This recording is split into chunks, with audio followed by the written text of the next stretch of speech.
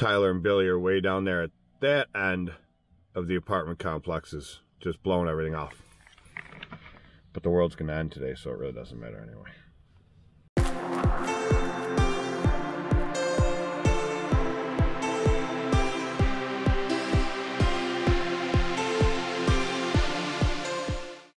In all seriousness, today is Strawberry Apricot Red Bull Monday. Go for me. Today's the eclipse. Some people apparently think that they said apocalypse, because everyone's storming out to buy everything up. But usually we mow these later in the day. This is usually our last one we do on Mondays, but so there's no way we're going to get everything done today. Mondays mostly all just commercial stuff anyway. So I wanted to get the apartments done. This is the furthest one away from my shop on Mondays. So I wanted to get this done. And we're going to go do the Lewison apartments after this. And then we're going to hit like the sleep center, the trooper barracks, the fire hall, all that stuff. I think the only thing, usually we're done by like 4:30, 5 o'clock on Mondays. So last Monday, there was a few things we didn't have to mow. So we are done by like 3:30. But I promised Ira I would be home by like 2.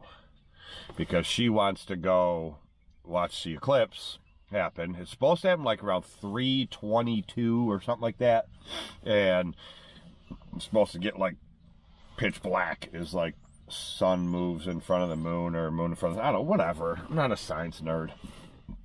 I don't know. But anyway, they're having a big event at the winery, the one we always go to, and they have a band and stuff like that. So I promised her I'd be home in time that we could go make that. So yeah, so if we have a couple we got to throw onto tomorrow, it's no big deal. And they'll be close. But they're saying thousands upon thousands of people already traveling up this way to see this eclipse. It happened, the last time it happened was 21, 22 years ago, something like that. So I don't know, whatever. But they say the streets are going to be gridlocked or something, which I'm sure it's going to be pretty crazy. I told her, we ain't even taking the truck. It's going to be like 60, 65 degrees or something today. I said, we're taking the bike. So I said, I'll come home. We'll both jump on the bike and we'll take that. And besides, we'll be able to find somewhere to park anyway. But anyway, all right, boys are coming back. We are going to go do some more mowing. I'll try to record you guys some stuff today. See what happens. So this yard every year she way over fertilized it, and first cut of the year is a good 8-9 inches tall. So I cut it right down to 2 3/4, and then just had Billy following behind me with the walker, bagging it up. He already went over it once, but then I took everything that was left all over the sidewalk and I blew it into the yard. So he's just buzzing over it again real quick, and we can dump everything back there in the woods so we don't take nothing with us. Last year it got so bad, we mowed the whole thing. We actually windstormed the entire yard this way and then all the way down. Same thing with the other side of the house, the whole back, and windstormed it all back there. But the day we came here to do it, of course, it was windy, so it was not fun.